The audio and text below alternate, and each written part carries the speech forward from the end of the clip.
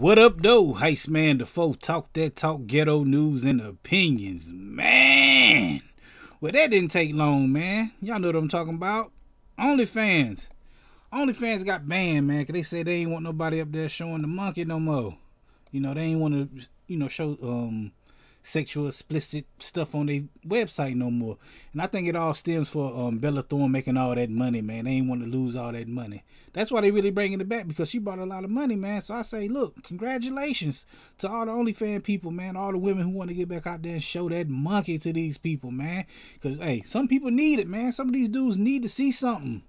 And they're going to get to see it again because of OnlyFans is now, they take their ban away. That's all I got to say about it. I don't really know much about it. I ain't no OnlyFans subscriber or purchaser. I don't look at OnlyFans, man.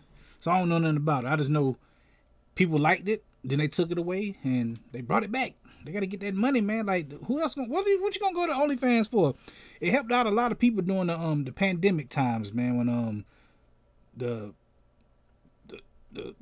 adult film stars, they couldn't make their money, so they can turn their camera on.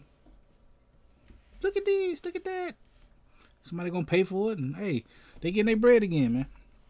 We definitely gonna be talking about this Friday right here on this channel, man. I go live every Friday at 9 p.m. Y'all gotta come through and holler at me, man. Hit that like button, the comment button, the share button, the subscribe button, the notification bell. All them good buttons you gotta hit to get this pimping that I'm putting out when I put it out. And like I said, I go live every Friday at 9 p.m. Come through and holler at your boy. Heist Man the foe. Talk that talk, ghetto news and opinions.